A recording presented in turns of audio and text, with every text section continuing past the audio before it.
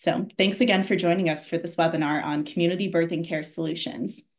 Our conversation today will be moderated by a Pulitzer Center grantee, Jenna Kunze. Jenna is a staff reporter at Native News Online, where she covers stories impacting Indigenous people from across the US and Canada. For her most recent Pulitzer-supported project, she reported on the rise of Indigenous doulas in a Seattle community. Our panel today is comprised of some wonderful community birthing experts. Camie Goldhammer has spent nearly 20 years serving urban Native families. She is a clinical social worker, a lactation consultant, and full-spectrum Indigenous doula based in Seattle. Camie is the founder and chair of the Native American Breastfeeding Coalition of Washington and founding executive director of Hummingbird Indigenous Family Services. And Camie was featured in Jenna's reporting project. Also joining us today are two midwives from grantee Karen Kaminsky's project, Black pregnant women are turning to midwives for personalized care and a better chance at survival, which is focused on some midwives specifically in the Hampton, Virginia region. Victoria Buchanan is a certified nurse midwife at Sentara Midwifery Specialists. Caring for women during pregnancy and birth is a cornerstone of her career as a nurse midwife. She also provides routine care for women from adolescence through menopause. Nicole Wardlaw is a certified nurse midwife with Jamii Birth and Wellness Services in Sentara. She has over 16 years of experience in health education, full scope midwifery services in private, public, and military facilities, and clinical faculty advisory. I'll hand it over to Jenna to begin our discussion for today. Yes, hello everyone. Thanks for that introduction, Michaela, and welcome. I think that what makes the most sense is to have you three panelists introduce maybe in order of how you appear on my screen. So Nicole, Camie, and then Victoria, introduce how you came to birth work. Well, so I came into birth work based on my own personal experience. With my first child, I had preeclampsia, and my physician that was taking care of me didn't explain anything to me. A lot of stuff was done to me without having any education. And one of my really good friends was also pregnant at the same time, and she too was going through a high-risk pregnancy with preterm labor. And I came away from that experience thinking that I would never want anybody else to go through the same things that we went through. And if there was anything in my power, I would want to take care of people, educate them, empower them, inform them. And I actually was headed down the path of being an OBGYN physician because I didn't even know that midwives were a thing. And other than in olden days, that was what, people did. My mother and the rest of her generation were born in the South, and they had midwives that caught them. And so when there was a midwife in my community, I was living in a very rural community in South Carolina. I had started my prerequisites for medical school, and there was a midwife who was taking care of people in the community. She was the only person doing any type of obstetric and gynecological care. And so my personal doctor said, well, hey, why don't you go talk to her, see if you like what she's doing. Maybe she'll even let you shadow her and see, because everybody doesn't necessarily like OB when they get to it. And so I shadowed her, I talked to her, and I was like, oh yeah, no, this is exactly what I want to do. I don't want to be a physician. I thought that was my only option, but I decided that I wanted to be a midwife. And that was how I got here.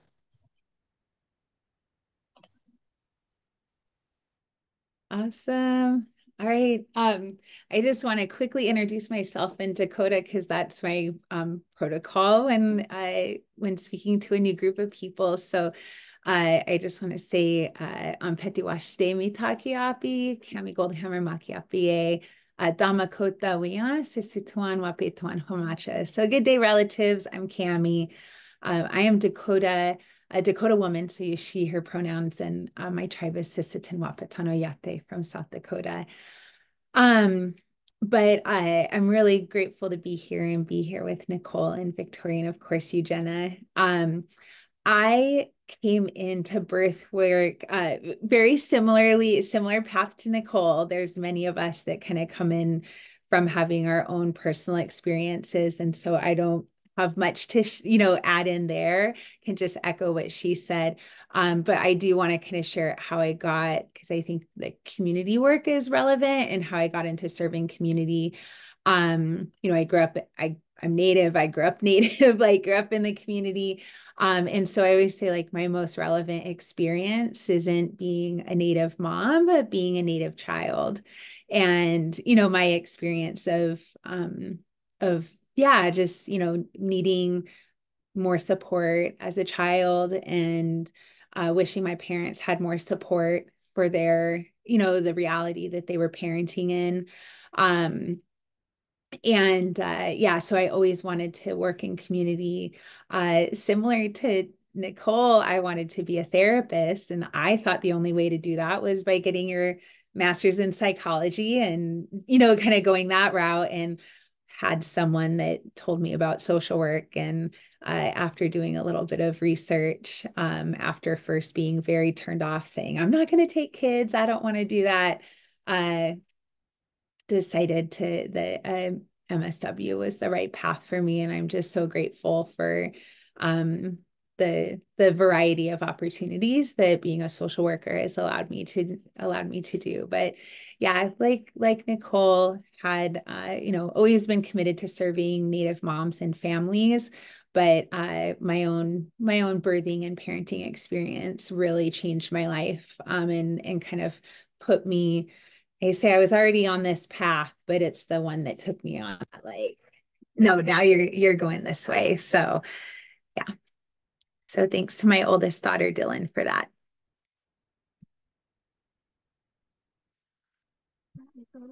Myself, my name is Victoria Buchanan. The way that I came into birth work, well, I always knew I wanted to work with moms and babies, and I went to nursing school, so I was like, I'm gonna be an L&D nurse. That's what I'm gonna want to do, and maybe I'll go become a nurse practitioner. I didn't know that midwife was even an option because it's not even advertised, not only in our communities but in our schools either.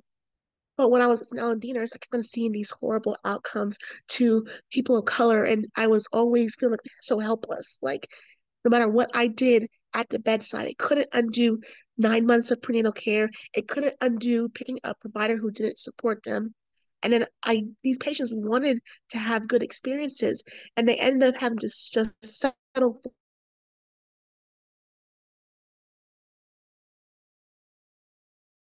just a healthy mom and a healthy baby. Then when one of my coworkers was actually studying to become a midwife, I had never, one, had never seen a Black midwife. Two, didn't know it still existed. And she kind of like, it inspired me to like go and look a little bit further. Through my journey, I realized that my great grandmother was actually a midwife in Jamaica. And I always feel like there was a calling that was already there. And I was just able and had the opportunity and privilege to answer that call. And that's my story. Thank you all for sharing that. It's so cool to hear the through lines of like meeting a need, a personal experience, and also tracing it back. Victoria, I've heard from other doulas through Camie's program of Hummingbird of women, and even the photographer Camie that photographed for the project that we worked on together. She is from Costa Rica, and we're going to show some of the photos right now. And Jessica had said the same thing as you, Victoria, that she didn't know that it was in her lineage that her grandfather was a birth work professional as well, but she always felt called to it and called to photograph it as well. So while we show some photos of our work, of both my project and the project that Victoria and Nicole were featured in, I'm going to set the scene of the problem here. So because this is a seminar about solutions in birth work, I think it's first important to establish what the problem is. So in maternal health care in the United States, the problem is that Black and Indigenous mothers are at least 3 times more likely to die in and around childbirth than their white counterparts.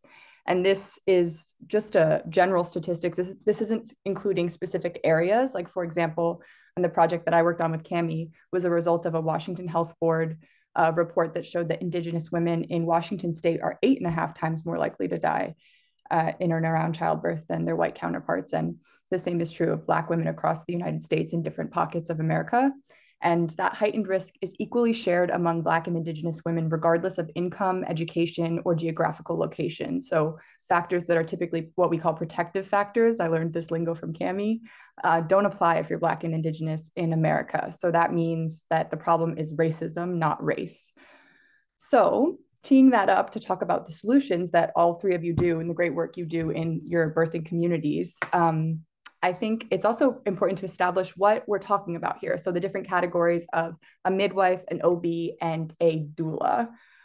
So maybe, Camie, can you start and talk about what your role, what you can do and cannot do in your role, and then we can switch to Victoria and Nicole to say the same. Yeah, absolutely. And I apologize for walking around. My internet was glitching up. So I had to move to my daughter's room where it's the best. So apologize for that. So yeah, so I will kind of describe our definition of a doula, which is Indigenous doula. So there might be broader definitions of doulas too that other people might use, but we really see ourselves as Indigenous doulas as different. Really what we do is fulfill the traditional role of our aunties. We are non-medical providers, so we do no medical anything. But kind of thinking back culturally, traditionally in our communities prior to colonization, what would happen when someone had a baby is they would be surrounded by the aunties, right? Everyone would come and take care of them and love them and feed them and take care of their home so that mom and baby can just bond and attach and rest and recover and establish a great milk supply. Right? And the aunties were the ones who really helped facilitate that postpartum ceremony. So as Indigenous doulas at Hummingbird, that's a lot of what we do. We, again, don't provide any medical support, although we really do see our work as traditional work. And so we will talk about things like traditional medicines that are within our knowledge base. So definitely being clear about like what we know and what we don't know. And then I'm also an IBCLC or a lactation consultant. And so, which is like a health professional. And so and also as a licensed social worker, there's a little bit blending of scope depending on who's being served, or who the doula is. So for example, if I'm your doula and there's breastfeeding things going on, I can kind of handle things differently than maybe a doula who's a breastfeeding counselor, that kind of thing. But we provide emotional, spiritual, physical, and mental support through the perinatal period. We're also full spectrum doulas, and so that means we support people regardless of the outcome of their pregnancy and really pregnancy status. So, we have a number of families that are trying to conceive, people who are terminating pregnancies. We provide those supports, but most people are choosing to parent and we want to support them through that process. Thanks, Camie.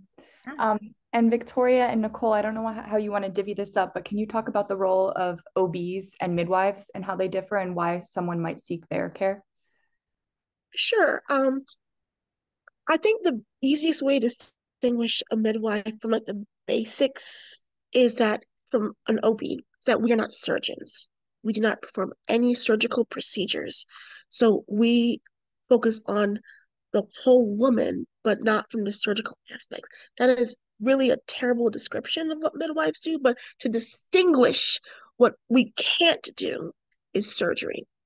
Now, what do midwives actually provide is that we can take care of women from adolescence all the way through menopause.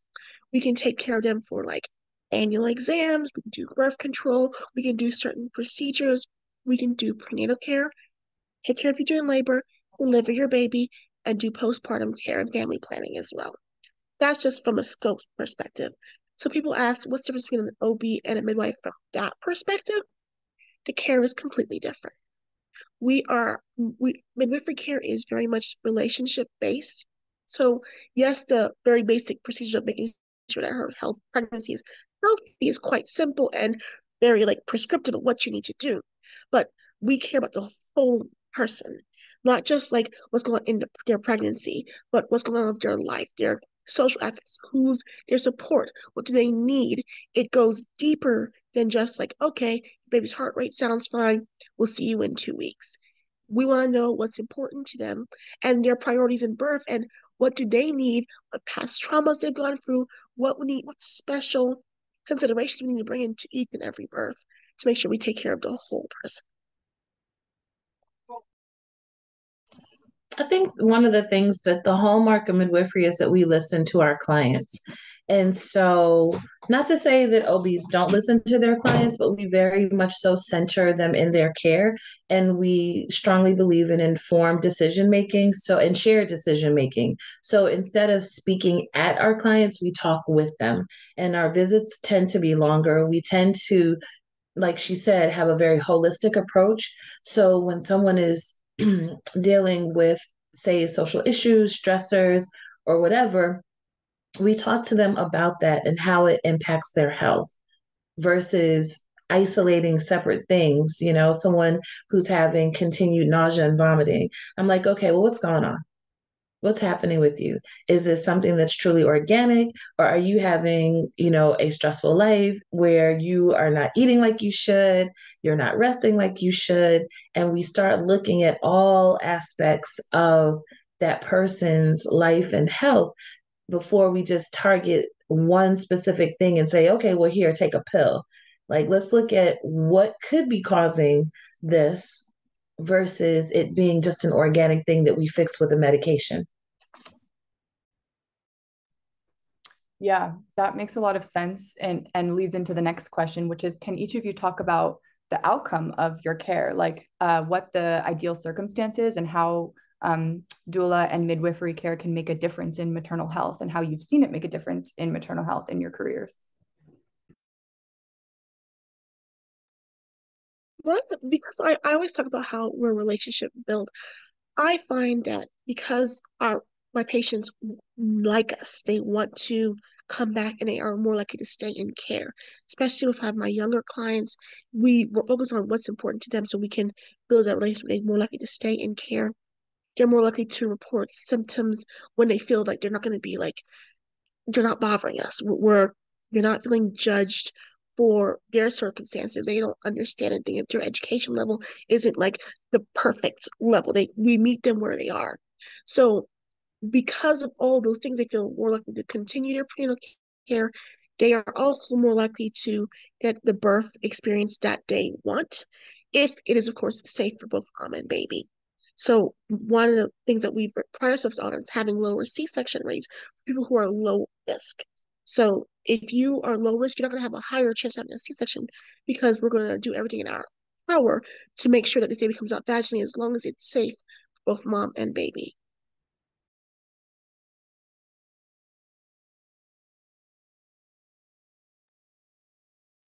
I was like, Nicole, do you want to add anything to Victoria, or should I jump in? I'm gonna also, let me also add that even when we have high risk patients, because we take care of high risk patients as well, our outcomes tend to be better.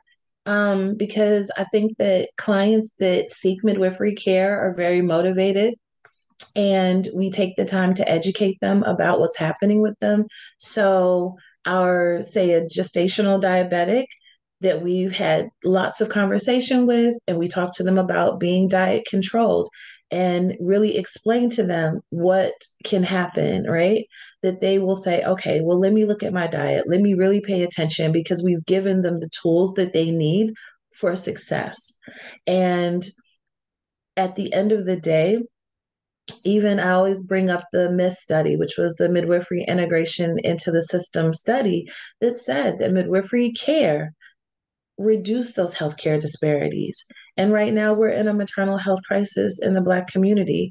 And when we have midwifery care, that those like outcomes are better, and the disparity is reduced, and we're not having the same kinds of outcomes that we see on a national level, but even within our own practices.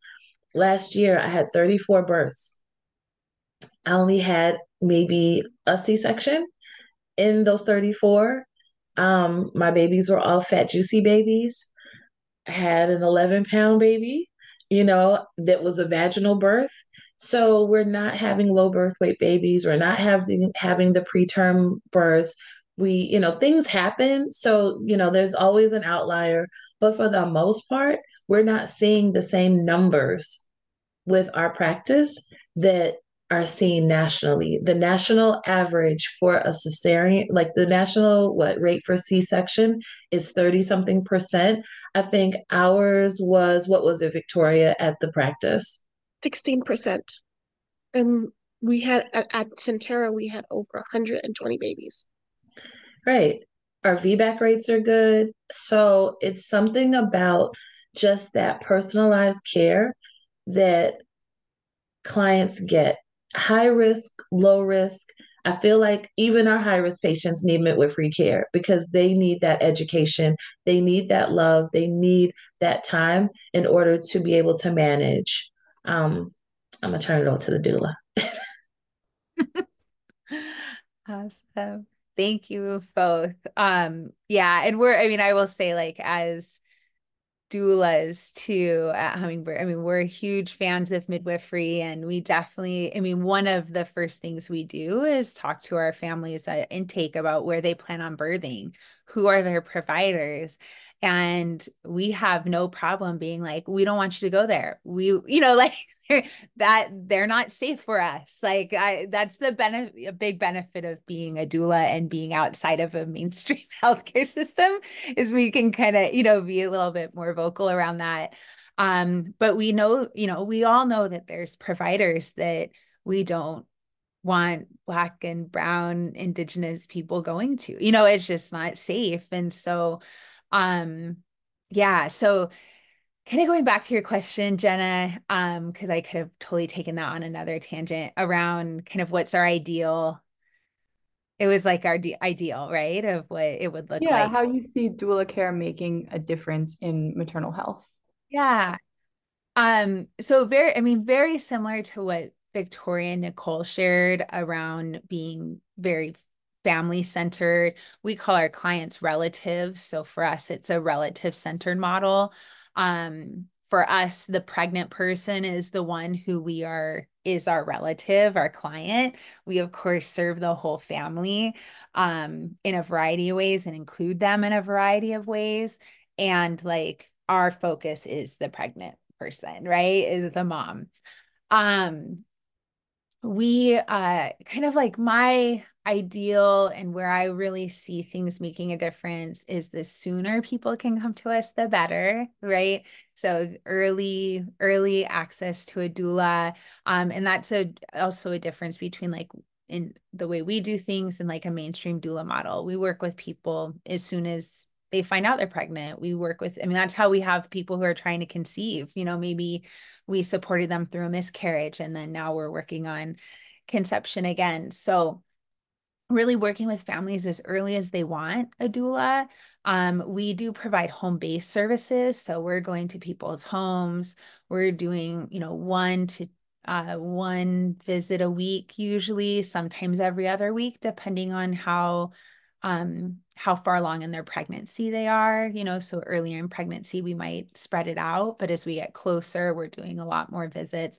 And then of course, postpartum is where things get more intense is for on our end. And we're usually spending between 4 and 12 hours a week with a family. So my kind of standard hope for our families is they're getting at least 1 4-hour visit a week, if not 2 or 3, and we'll do that based on the family's needs and where they're at. Where we really see the difference or where our work makes an impact, specifically around maternal mortality, infant mortality, satisfaction like around their birth and postpartum experience, is really being present.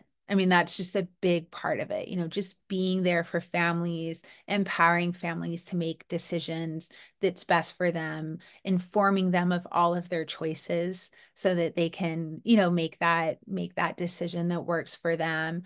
Being an advocate stepping in when we need to. We will absolutely do that. And then just really giving them that unconditional anti-love and really modeling for them what we want them to be able to do for their babies, which is just unconditionally love them, right? And so even if we're there for just a couple hours a week, we hope that that is a time where the family can just love on their baby and not have to worry about all the other things going on in their home.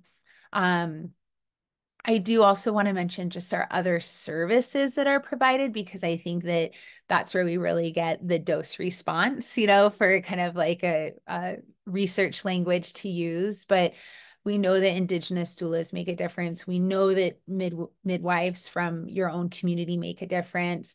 And when you put those two things together, right, like that's where magic really happens. And we see that too at Hummingbird. We have home visiting, which typically picks up when the doula relationship ends. So if a family is still needing some additional support, particularly around their mental health, then they would be moved on to home visiting, which would work with them until their child's 3 years old. The other thing that we offer is a guaranteed income program, which is still open, but that really addresses basic needs, which for our state maternal mortality report, which you referenced earlier, Jenna, lists 8 things that we can do in our state to prevent maternal mortality, and one of them is provide basic needs. And so our guaranteed income program really gets at that, and that provides $1,250 a month, no strings attached cash to families starting at least 12 weeks pregnant until their the child's third birthday. So it's a really significant amount of money that really makes a difference. And we hope that that lowers stress and allows the family to love and attach with their baby more freely. And we believe that that heals historical trauma, which is kind of like our end game, is that intergenerational healing that we want to see happen. But yeah, that's kind of, where I really see like when a family can get all of those things, right? And a midwife that loves them and a healthy birth, I mean, that just makes such a huge difference for a family.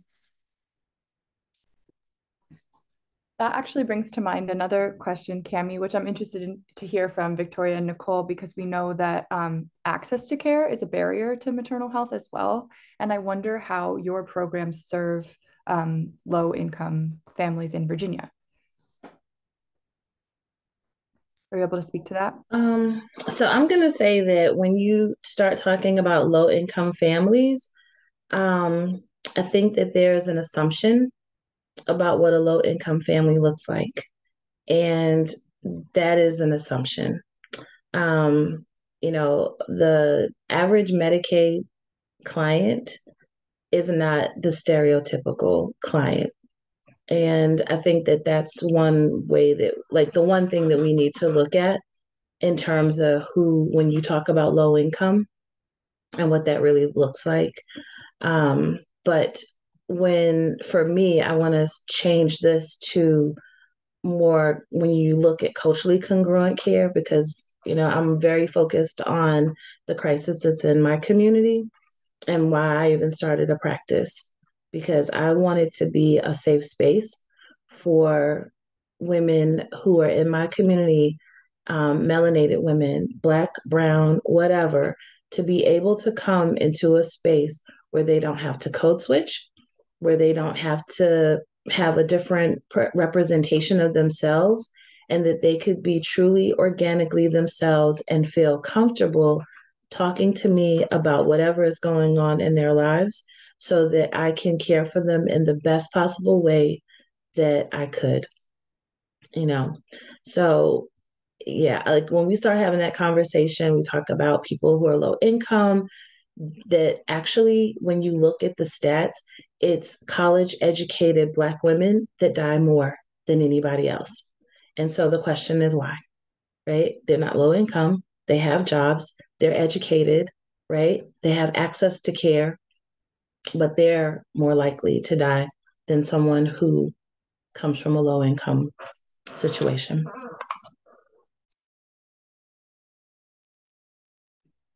I appreciate that distinction, Nicole. Victoria, did you want to add something? So, and like besides the problem of maternal health, we do have an access issue in especially different areas. And when we talk about the people who are low income, what I really find out is that it's not they don't have access to care, it's hard to bring them access to midwifery care.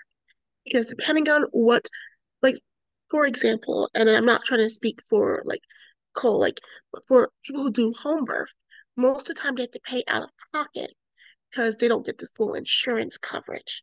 So when we have people who are willing to actually go and take the time to work and get credentialed with the insurances, it opens up opportunities for those clients who also definitely need that care. And yes, it may be a little bit more inconvenient to have to wait for insurances to pay you back, but you are opening up all this access to people who actually need it. For my practice, one of the benefits of being part of hospital system is that people who are on Medicaid are kind of our bread and butter. We love Medicaid clients, and we are because we're a hospital-based system, we can take all the patients who use Medicaid.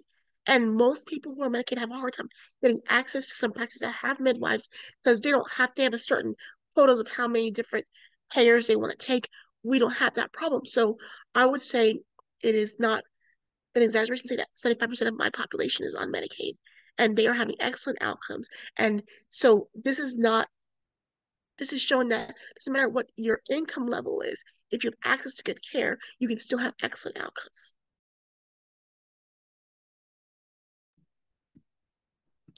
That also, so something else that I think is important to touch on that came through a lot in my reporting with Camie is the idea of culturally competent care. And this sounds like something similar, Nicole, to what you were talking about of having a safe space and having people come as they are, and seeing, yes, someone that has maybe been through similar experiences, treating them and able to relate to them on a different level than not. And so I wonder if you could talk about, if each of you can talk about that level of culturally competent care and how your practice of bringing culture and understanding and worldview to birth work, like how you see that impact translated through clients and families. Cool. I can go ahead. Cool. So yeah, when I think of like cultural competence too, it's such a hard word, because you really, unless you're from a community, you can't truly ever reach competency.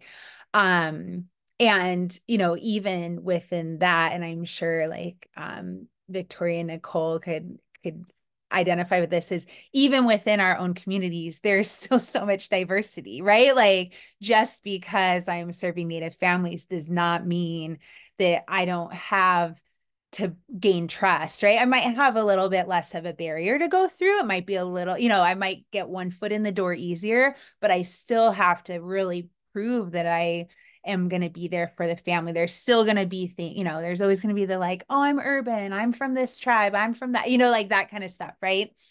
So that's where I think like really family centered, or again, like we say relative centered care is most important.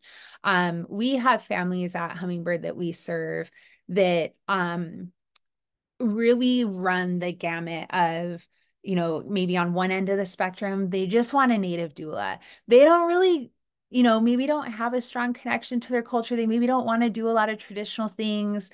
They might not want to participate in ceremony. That just might not be, they just want someone that has some sort of shared lived experience in that space with them, right? And so that's great. We'll do that.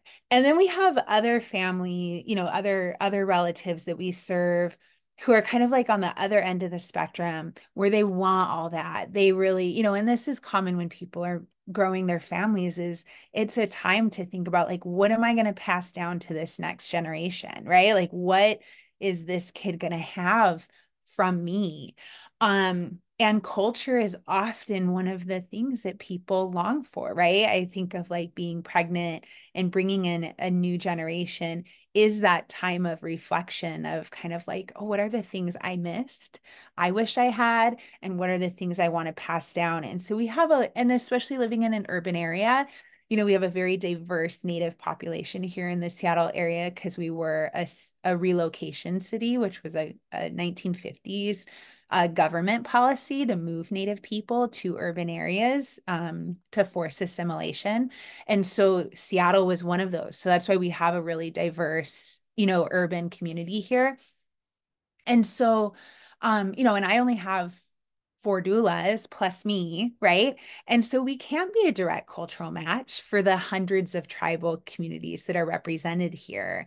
But we do have a lot of knowledge. We do represent different tribal communities. We do have varying degrees of knowledge, and we've also been gifted a lot of a lot of what we would call like knowledge or ceremony or songs that we're able to bring to a family if that's something they want. And then part of my work nationally allows me to reach out to other, it's like if I have a Navajo client, like, oh, you better believe I'm on the phone with my bestie, Kim, who's Navajo, who's going to be able to tell, get me the ghost bead bracelets and, help me get a cradle board, a Navajo cradle board, those kinds of things so that I can do things as culturally specific for that family as possible. So yeah, it really does vary for the population we serve. And most people kind of fall in between those two. They're like, yeah, I'd love to use a cradle board, but they don't necessarily want to like, have a traditional home birth in a teepee where like the man's not even allowed, right? Like that kind of thing. So it's really going to vary from community to community and person to person. What we do is ask what the family wants. And what they want, we will try our best to fulfill those needs and desires as much as possible.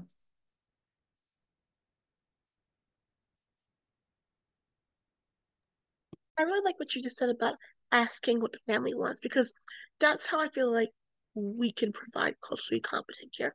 Because, like I said, we're not a monolith. People who I serve, there's come from different backgrounds. They all have different experiences, different upbringings, and what's important to them. So I want to know, like, who's important to be in your birth room. So some people, they don't want to have anybody else, but sometimes birth is a huge family event, and it may be not best with like the hospital policies on visiting, but like, okay, cool, then make sure you can have these people, pick your 3, tell everyone else to be in the waiting room. If you have all 20 of them in the waiting room, bring them in one at a time. We'll work it out. We'll make sure that you feel comfortable, that you don't have to wear what they tell you to wear in the hospital, that you can wear what makes you feel comfortable. What do you need to relax? It's not just like what the prescriptive thing. And one thing I really like to tell people is that stop letting people tell you to be quiet when you're in labor. If you need to vocalize, let your energy out, that's okay. And whatever you need to do to cope with your labor experience and what you need to make sure it's a good experience is we're going to make it happen if we can. There are limitations, but we try to work around them to make it the best we possibly can. I'm going to agree with Victoria on that. And even like she said, we're not a monolith. Victoria's background is Caribbean. My family is Southern Black. And so we have, even though we are both, Black women in this country, we definitely have very different type of experiences in our, upbringing that is different. Like we're all the same, but we're also very different. But the key thing is, what would you like your birth to look like? What would you want your care to look like? I'm fluent in Spanish, but I will never be able to be, culturally competent, like Camie said. I'm not Afro-Latina. So I don't understand that lived experience of someone who's Dominican or Puerto Rican or Panamanian, because that's not my background. I can speak the language so that I can help to communicate and maybe take some of that level of stress away for someone who's first generation here that does not speak the language, but I don't understand their lived experience. And the only thing I can do is say, how can I help you? What is something that's important to you? Right? My Muslim clients, what would you like to happen with your birth? What is the tradition here? And so those are the kinds of things that when you are taking care of someone, ask them, what does birth look like in your culture? And what do you want to also happen with your birth or in your care? But also like move out of the way and be respectful of some of these things. I had a client who I had to transfer, and based on her religion, the women needed to have their heads covered. And I was so happy to see the staff honor their wish, which for the first, I was like, oh my gosh, like you're really doing this in this hospital? But every female member, from the nurses to the physicians that came in, they respected what the client wanted. And it's something that small, that's a very small gesture, means a huge amount of like it's huge, just having that one little thing that you're willing to do to make someone comfortable and happy. Thank you for those responses. I'm going to ask one last question, but this is a PSA to all folks listening in to feel free to write questions in the chat or in the Q&A function, and I'll ask those at the end as well. But my last question is about advice for both. What would you each say as advice for pregnant Black or Indigenous mothers seeking care? And then also on the flip side of that, of like listeners who are interested in getting involved or supporting community health solutions, are there any bills that folks can get behind? Or what is a way that listeners that are maybe just learning about this or maybe are on their own journey and have supported this in their community all along to further your work and work of their community doulas and midwives as well? I think the first thing for like the pregnant people who are coming up and wondering what they can do is you need to talk to your provider. You need to ask them questions, and I hate to say interview, but really interview them. Ask them what do they support, and be very, I hate to say be very detailed, but really ask them if this is important to you. You need to ask them up front and say, is that just for you or for everyone in your practice? Because if you're not there and others will be supported, and I feel like if someone gives you a lot of pushback where they don't like that you're even asking questions, run. That is a red flag, because your care should be shared. It is your body and your life. So even if they can't do something, if they're acting like you're crazy for asking something, and they can say it in a respectful way, but hear what you're saying. If they tell you that, oh, just trust me, that's a red flag. Like, you are not a child. This is your body, and you need to be an active participant in your healthcare. So if you can't be a part of the decision-making process, there's something wrong, and it's probably not a good fit for you. And you were asked, I forgot to say half of your question. I'm sorry. The second half was about interested participants and how folks that are interested in supporting community birth care can further your mission. So I think it was just more about like telling people about there are options out there, that you don't have to just choose the standard traditional way. You don't have to only birth in one location. There's not just to go to the hospital each time. If you want to choose, if home birth is right for you, if you're an appropriate candidate, these options still exist. And to just be willing to ask the questions and support. When you hear people doing this, spread the news that, hey, there's a community worker in my community that I want to make sure that you know that these services are available. Tell you, if you find a provider who you know is supportive and makes people have good experiences, spread the word, because most of our clients come from word of mouth. We hear, oh, I had a good experience. You should come here because they will treat you right. That's how they can help promote it, even if you're not actively part of birth work. I agree with Victoria. I tell people all the time, vet your provider as if your life depends on it, because it does. And even when someone wants to talk to me, I'm like, look me up. You can look me up. Look and see if I've had some type of lawsuit, if there have been board charges against me, you know, what Google reviews say, like, look me up.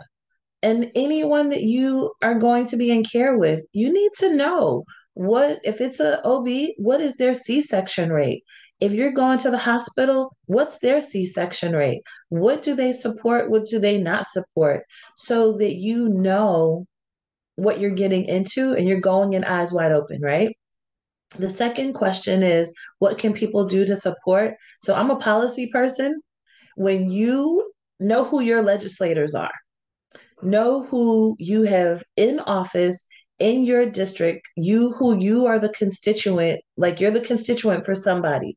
Know what their voting record is, especially on the issues that you find important. Education, healthcare, all of these things, but in particular, since we're talking about this care, find out whether or not certified midwives, and certified nurse midwives, what they're allowed to do in your state. If this is a doula and midwifery friendly state, is this a maternal child care health friendly state? What kind of laws are in place where women have the right to choose what happens with their own bodies? And if the people are not aligned with what you believe, then they don't need to be in office representing you. So you can always talk to your representative, House and Senate, and say, hey, you voted on this, but this is not in line with what I believe, right? Talk to your representatives, talk to your senators on a local level, town council, know who those people are and what policies are in place. Because if we do not say anything and we keep these people in office, then we're complicit with what happens in our state.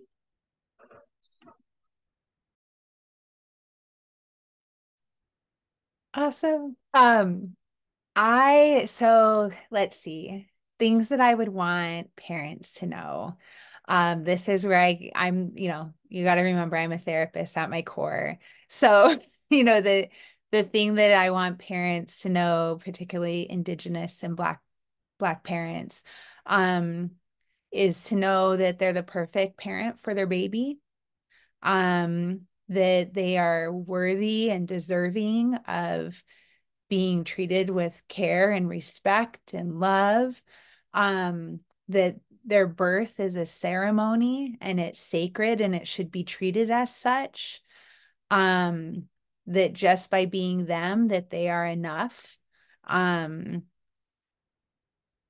to get all the great things that they deserve. Like that's just something that I really feel strongly about parents knowing and believing deep down in their core, that they are perfect. So that's my thing I want for parents.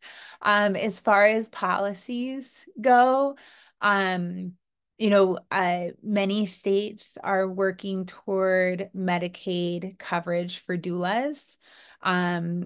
Victoria Nicole, I forget which one, brought up kind of even payment for midwives. Like that's another, definitely a challenge across the country, to appropriate compensation for our midwives through Medicaid and other insurance companies.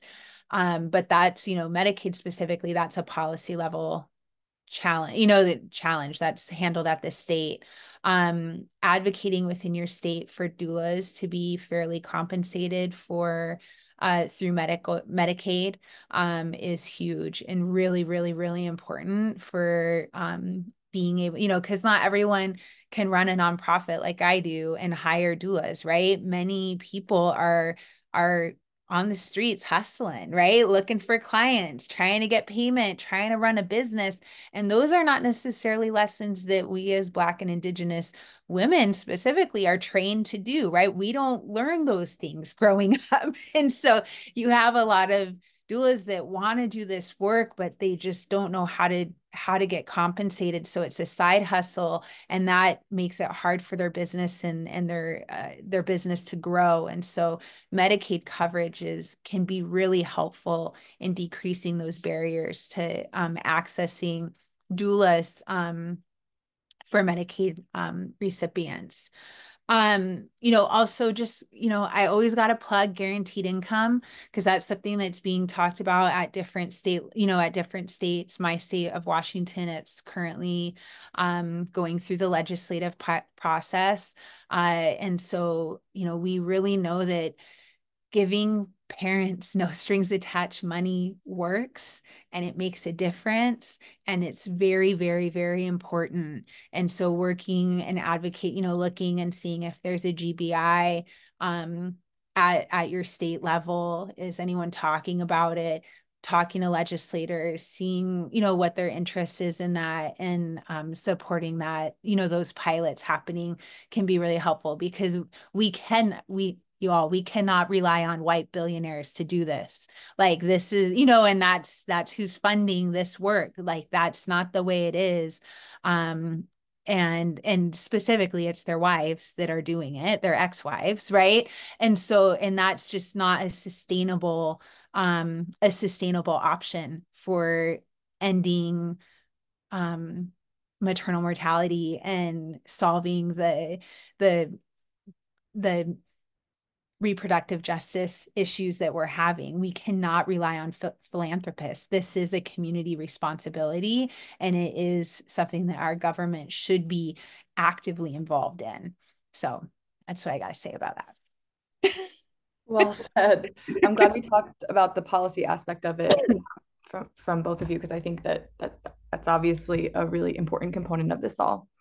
Okay, I'm going to ask two questions here. So one of them, and this seems like it would be for you, Camie, an anonymous attendee asked, since there is no state or national training for doulas, how do doulas within and across states stay connected, be in community with one another, and share best practices / continued education? Ooh, that's a great question. That's really going to vary from the community, the doula community you're a part of. I can speak specifically to like BIPOC doula organizations or grassroots organizing efforts, where there really is like these very active communities. In Washington State, we have several. We have a lot of solidarity between our Black and Indigenous birthing people too, our birth workers. For especially as an Indigenous doula, or an Indigenous birth worker starting almost 20 years ago. It was my Black breastfeeding sisters who they like got me through that, because I thought I was the only Native person working on it. And it was that, they're the ones who brought me in and were like, okay, yeah, like let's work together. And so, finding that those grassroots connections, meetups, of course, social media, there's tons of Facebook groups, being able to connect that way. And then, if you build it, they will come person. Almost everything I've done, there's a need, and I'm very impatient. So I'm one to kind of like start, like I'll fulfill that need. And so if that's a need that you see in your community, which I'm sure it is, you can all like, you are worthy of doing this stuff, right? Imposter syndrome, like I'm not trying to like put any of these feelings or words on the questioners, feelings, but it's really hard to wonder, like, God, I'm a new baby doula. Like, what's my place in starting something like this? Like, I promise you there's a need. If you feel there's a need, and we will wait forever for other people to start things. And we don't have time for that. Our babies are dying. Our moms are dying. So like the time is now. And so, yeah, I know that was less of an answer and more of a pep talk, but really like you got it. You can do it. And, there is some national, there's some great, especially in the Black community, some incredible organizations that work nationally around reproductive justice. Black Mamas Matter. There's a ton of breastfeeding orgs, Black breastfeeding orgs. We have less of a national presence in the Native community or like national organization, but there is a group of us that are working on some things. So we're, yeah, we're getting there. Thanks for that, Camie. Another question from a listener named Wanja Gathu. She asks, are alternative birth practitioners regulated? Where would one, for instance, channel their concerns if something goes wrong? So it depends on which practitioner you're speaking of. We are licensed through our individual states, certified nurse midwives and certified professional midwives. There are unlicensed midwives in certain states, which I can't speak to who regulates them, but we are regulated by either our boards of nursing are boards of medicines or boards of midwifery. Depends on what state you're in. Doulas, essentially, there's a like Virginia has a certification board, and they're now moving into how to regulate doulas in our state. Every state is different, and other people, lactation consultants, they may have a license, but I feel like every kind of group has a way of regulating themselves. And then if you're in the birth community, then if something is wrong, we will find out about it. And, for me, I know that someone can report me to the Board of Nursing and Medicine because I'm regulated by the joint boards. CPMs in our state are regulated by the Board of Medicine. That's who you would report to. And now that we have certified midwives, they're also regulated by the joint boards, and you can report them as well.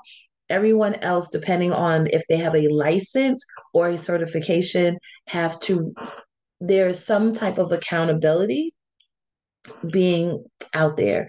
And there's always, I hate to say it this way, but there's always social media, because when people are out there doing all kinds of things, it tends to get back.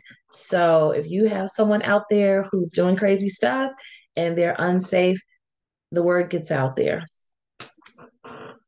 I just want to echo that. And that's exactly what I say as like an Indigenous doula. And I also created a training called Indigenous Lactation Counselor, which is a 5-day, 45-hour lactation education course to train breastfeeding peer counselors who are Indigenous. And I am often asked, like, what's your scope? What's our scope at the end of this? And I say, as Indigenous people, our scope is determined by what our community allows us to do and not do. And like Nicole said, our community can give scope and it can withdraw scope very quickly. So if you're giving, if you're doing a good job, if you're, sharing good information, if you're doing good work, if you're not causing harm, that as a doula or breastfeeding counselor, which are generally unregulated, there are kind of larger regulatory boards, but that's a whole other conversation around decolonization. Like I will never participate in something like that because I see this as traditional work. So I don't need DONA to certify me as a doula. That I'm not looking for their, anointing for me as a doula. But doing good work is really important. And yeah, just like Nicole said, it goes very quickly. If you're doing a bad job, it will spread like wildfire, and very quickly no one will come to you. Because we will all The last quick question I want to ask that I think is the relevant one is, and can be applied to Victoria and Nicole as well, but this specific person is interested in being trained as an Indigenous doula. They live and work in Virginia as a tribal health and wellness coordinator, and they want to know, are there any trainings you recommend? And I guess the same, like, are there any resources that each of y'all have to give listeners that are looking into higher education in this work? Yeah. I'd love to just share a couple of quick answers. So there are a couple of Indigenous doula trainings that are out there. The first one is Zagiduen, which is an Anishinaabe Moan word. I will tell you the first 3 letters are ZAA. G. I don't speak it, but I can say it, but you can kind of start by Googling or going onto Facebook and starting there. That's led by my good friends Melissa and Candace, who are out of Winnipeg, Canada. So they travel all over the US and Canada doing their Indigenous doula training. There's also an Indigenous doula training called Aunties on the Road, which is out of kind of the Great Lakes area. The Center for Indigenous Midwifery, which is based out of Washington State, has a doula training. I know of several others that are being developed right now, but I won't share, I'll let them kind of announce that when they're ready, but there's several others that are being developed. And there's also the couple of postpartum, Indigenous postpartum doula trainings. And then of course, my kind of side hustle, Indigenous lactation counselor, which is again, a 5-day breastfeeding peer counselor training for people that identify as Indigenous. So those are, some really good places to start. Virginia is going to, it'll be harder to find something local. So it might be something that you have to attend remotely, or take kind of what I would call a mainstream doula training, and then work on gaining more knowledge around, your own cultural practices and help to enhance what you learn through a mainstream model. I say, like, figure out ways to get educated is any way possible. You can wait around for a long time waiting for an Indigenous doula training to come to your community. And that's, again, we don't have time for that. So get it where you can. I would also encourage you to reach out to lots of groups. At least in our area, we have a Birth Workers of Color group, which we keep meeting, and it involves all the birth workers of color in our community: midwives, doulas, lactation consultants. So I don't know what part of Virginia you are in, but I would look and see if you have a local or group in your area, because we tend to stick together because we know that we need each other.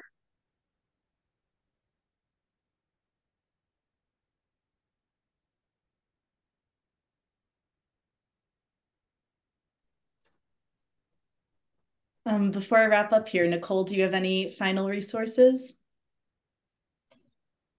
I was going to mention what Victoria said, that just try to find your tribe in your area, find the people who are doing what you're doing and align yourself with them, because we all need each other to hold each other up.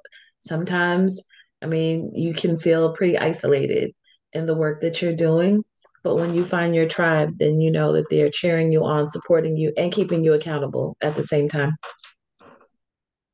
Absolutely. And I think that's a perfect note to end on here. So I just want to thank all of you, Camie, Victoria, Nicole. That was wonderful and so interesting to hear more. And Jenna, thank you for guiding the conversation so well. As I mentioned, we're going to share a recording of this with all participants here after in the next week or so. So I would definitely encourage you to share this out with your other contacts and communities, and allow others to hear all of this wonderful expertise.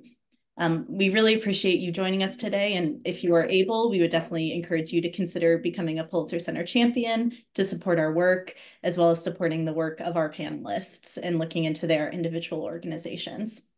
And then finally, I would really appreciate if you take just a few seconds here as we close up to complete the survey that comes up on your screen once the webinar has ended. We're always trying to improve our events, and we really appreciate any sort of feedback. So thank you again for joining us today, and have a good rest of your evening.